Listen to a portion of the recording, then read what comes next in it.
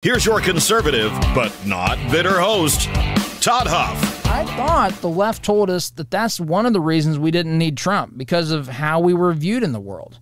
How do you think we're viewed in the world? If this is what matters, how do you think we're viewed if a president from a foreign country calls and Biden doesn't even field his call?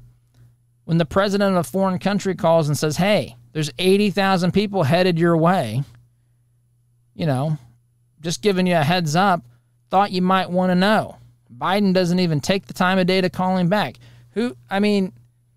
People believe, I guess, I don't know why, that Biden maybe wants to secure the border, but that's ridiculous.